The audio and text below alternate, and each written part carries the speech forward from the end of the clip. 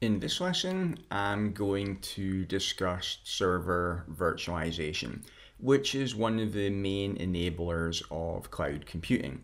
It allows for resource pooling, where multiple customers share the same underlying server hardware. And resource pooling is one of the essential characteristics of cloud.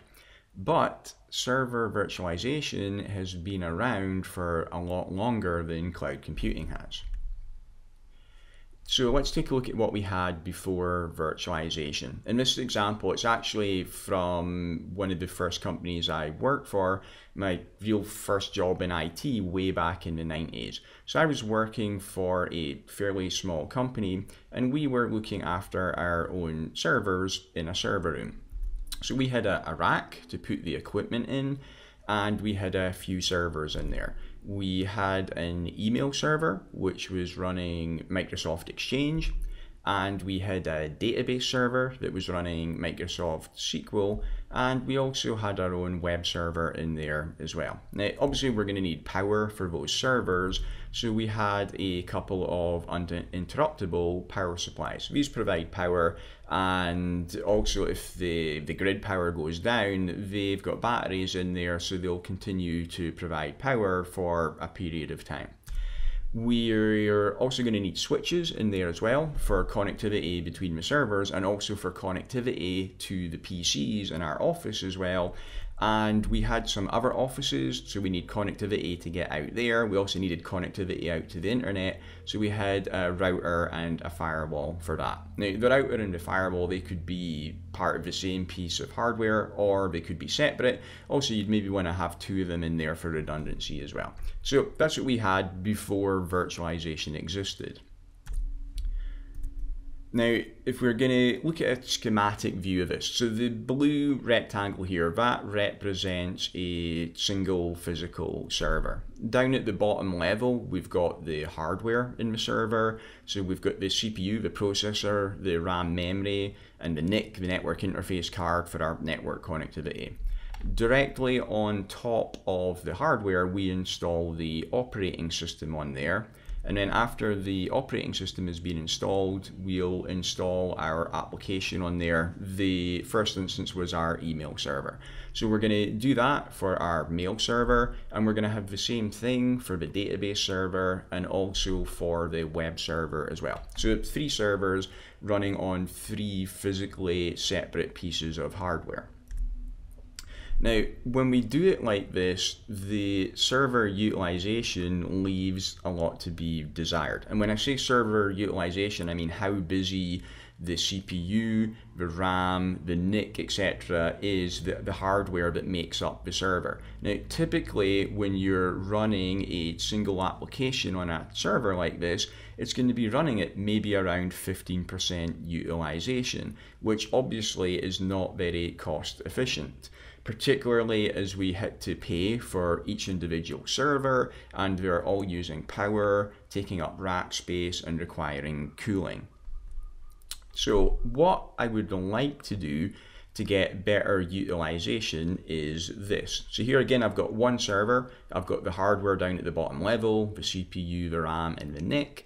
I've got my operating system installed directly on the hardware, and then on that one server, I'm going to install my mail server application and my database server application and my web server application as well. So if I did this, obviously this is going to give me much better utilization, because rather than having the 3 servers running on 3 separate pieces of hardware, I'm now running them all on the same piece of hardware. So that one piece of hardware is doing more work, it's getting better utilization. But putting multiple applications on the same server is very bad practice, because if I have a problem with any one of those applications, then it's liable to take all 3 down. I don't want to do that. So there is a way that we can actually get the higher utilization running all the servers on the same piece of hardware, but without running them all on the same instance of the same operating system. And we can do that through server virtualization. So here, the big blue square, that is our physical server again. Again, down at the bottom level, I've got my hardware resources, my CPU, my RAM, and my NIC. And then what I do on top of there now, rather than installing a normal operating system like Windows, I install my hypervisor on there. My hypervisor is going to come from one of the server virtualization companies like VMware. So this example, let's say I'm running VMware ESXi as my hypervisor. The hypervisor acts as the operating system on that physical server, and it also does another job, which is it allocates access to the underlying hardware to my virtual machines, which is coming next. So let's have a look at that. So I've got my first virtual machine, which gets installed in my hypervisor, and in there it's got its operating system. Let's say that virtual machine 1 is running on Windows, and then on top of Windows I install my email server on there. Then I install a second virtual machine onto that same physical server. And in my second virtual machine, it's also running Windows as its operating system, but this is a separate instance of the operating system. So virtual machine 1 and virtual machine 2, they act like they're two completely separate servers. Actually, virtual machine 1 and virtual machine 2, they don't know that they're virtual machines. They think that they're just normal servers. And then on top of Windows in virtual machine 2, I'll install my database server application in there. And then virtual machine 3, let's say that this is actually running Linux now. So even on the same piece of underlying hardware, the same underlying server, I can have virtual machines running on there that are running different operating systems. That'll work just fine. And then on top of the Linux operating system, I install my web server application now. So this is similar to what I wanted to achieve before, where I'm running all three of those different applications on the one box, so I get much better utilization, but it still fulfills my security and my performance and my availability issues, because those three virtual machines, they act like they're completely separate servers. Okay, so that's the theory of it. Let's see how this actually works with a lab demo. I've connected into my VMware lab here, and I'm on the workstation which is connected into the vSphere server, which is the management application for managing all of my ESXi hosts, which are the physical servers, and the virtual machines that are running on those servers. So if you have a look over on the left, you can see that I've got two ESXi hosts here. I've got 10.2.1.11 and I've got 10.2.1.12. So that's the two different physical servers. And then if I expand these out, you can see that I've got 4 virtual machines that are running on 10.2.1.11. I've got a couple of XP machines on here, Nostalgia and OpenFiler. And on my other physical host, which is 10.2.1.12, I can expand it out and see I've got a couple of virtual machines running on there as well. So to show you how these are different instances running on the same underlying server, you'll see if I click on XP1, I can select the console in there, and that will show me the screen of this actual virtual machine. So I'll click in here and I can see the login screen for my first instance of Windows XP. Let's send a Control-Alt-Delete to allow me to log in here, and I'll enter my password and then click on OK. And that logs me in. You can see on the desktop of XP1, I've got a text file here which is named 1. If I now go on to XP2 and click in the console, you can see that it is a separate console. It's a different desktop. It's a completely different operating system. So XP1 and XP2, they're completely different virtual machines that are running on the same underlying server hardware. Going back to the example we had earlier, this could be my Exchange server and my database server. While I'm in here, I also want to show you the killer feature of server virtualization, which is we can migrate our virtual machines from one underlying server to a different underlying server on the fly without requiring to shut them down and start them up again. Let's have a look at how to do that. So I'm going to right click on XP2 and then choose the option to migrate, and this will open up the wizard. I'm going to change the underlying host. I click on next. I'm going to move it from 10.2.1.11 to 10.2.1.12. So I select that and click on next, and then click next again and finish. And if you look down in the bottom here, you can see the job window. You can see that it's doing the migrate of the virtual machine. Now, what it's doing now is, to be able to do this, the virtual machine, it needs to have its virtual hard disk on external storage. The hard disk couldn't have been using the hard drive in 10.2.1.11. So the virtual machine, it's got a virtual hard disk, which is where the operating system and all the applications are installed. That's on an external NAS or SAN storage system. Then when I do the migration, what it does is it copies the contents of memory from .11 over to .12. The actual virtual hard drive stays where it is on the external SAN. So it moves the contents of memory over to 10.2.1.12, and then it cuts it over. And when it does this, it does it on the fly. It's transparent to anybody that's connected into that machine. You'll maybe miss one ping, that's all. So the implications of this are, this is great if you're the server administrator, because if you wanted to take 10.2.1.11 down for hardware maintenance, then you can just move all the virtual machines on the fly to a different host. Also, for redundancy, if we had, say, a power outage on 10.2.1.11, we can automatically move all the virtual machines over to .12. So this is a super useful feature. Okay, that's everything I wanted to show you there. Let's go back to the slides again. So the hypervisor that I showed you there, VMware ESXi, that's actually a type 1 hypervisor. There's two types, there's type 1 and type 2. I'll explain what the difference is coming up in a second. Our most popular type 1 hypervisors are VMware ESXi, that's what I showed you the demonstration on. We've also got Microsoft Hyper-V, Red Hat KVM, Oracle VM Server, and Citrix Xen Server. Actually, in cloud environments, Citrix Xen Server is very popular because it is the cheapest option to use for the cloud service providers.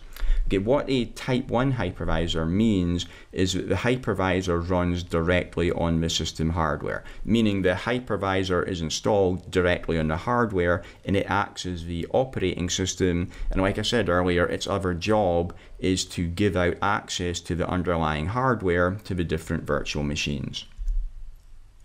We also have type 2 hypervisors. A type 2 hypervisor runs on top of a host operating system. You'll see what that means on the next slide.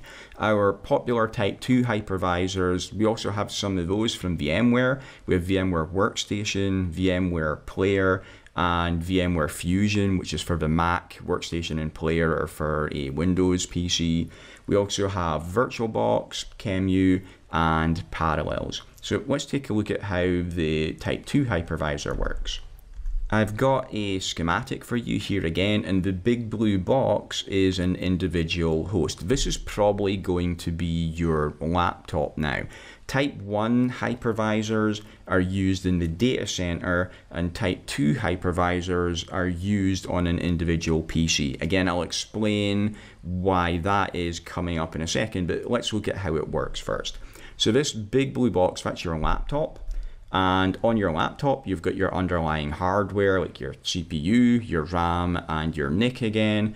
And then on top of there, we don't install the hypervisor when it's a type 2 hypervisor directly on top of the hardware. This is your laptop, and you've got your normal desktop operating system on your laptop. So that's probably going to be running Windows or Linux or Mac.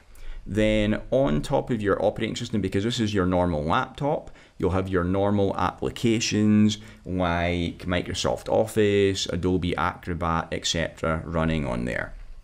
Then we install the Type 2 hypervisor as another application on top of our normal desktop operating system. And then on top of there, in the hypervisor, we'll have our different virtual machines. So here we've got virtual machine 1, which is our email server, virtual machine 2, which is our database server. Let's have a look at how Type 2 hypervisors work with another lab demo. So I'm on my normal laptop here. It's the same one that I'm recording this video on. And if I open up Windows Explorer, if I can find it, here it is. I've actually got a Type 2 hypervisor already installed on here. I'm using VMware Workstation, and I've built some virtual machines on here for a different course that I wrote. So let's go into my NetApp lab folder, and you see I've got a whole bunch of different virtual machines in here. Let's go and open up Linux A. So I'll fire up this virtual machine, and this will open up in VMware Workstation. And I'll power on the virtual machine, and you'll see it actually starts powering up from the BIOS level. You'll see Linux actually booting up here. So there's Linux booting up. I'll go back to Windows Explorer and go up a level, and you see I've got a Win A virtual machine here as well. This is a Windows server. And I'll open this and power on my Windows server, and you'll see that this will start booting up Windows. So there is Windows booting up. I can see it in the console of my second virtual machine. I can flip back to the console of my first virtual machine, and you can see there is Linux. So I've got my normal Windows operating system running on my laptop, and on top of there I've got a Linux virtual machine running, and I've also got a Windows virtual machine running as well. So let's now go back to the slides and see where we would use a Type 1 and where we would use a Type 2 hypervisor. So looking at the differences between them, I've got my Type 1 hypervisor on the left, I've got my Type 2 hypervisor on the right. You see, with a Type 1 hypervisor, the hypervisor is installed directly on top of the hardware. With a Type 2 hypervisor, we've got a normal desktop operating system installed on the hardware, and then we have the hypervisor installed on top of our normal OS. So a Type 1 hypervisor, this is used in a data center. This is a purpose-built box which is dedicated for running data center servers. We use a Type 1 hypervisor because we've got the least amount of overhead. We only have the hypervisor between the virtual machines and the underlying hardware. But this would not be very suitable to run on your own laptop because you'd only have virtual machines running on there. So you can't really run this as a laptop operating system. Then with our Type 2 hypervisor, this is what we are going to have on our laptop. So I've got my normal operating system running on here. I'm running Windows. I've got my normal applications running on top of that, which is what's allowing me to record this video and also what's allowing me to show this PowerPoint presentation. I've also got the hypervisor installed as an application, and I can have my different virtual machines running on top of there. So where this is really useful is if you're an IT engineer and you want to do some testing on Linux or Windows servers, for example, then I can throw that as a virtual machine onto my laptop. It allows me to do really convenient testing. It means I don't have to go and find another hardware box to install Linux or Windows onto.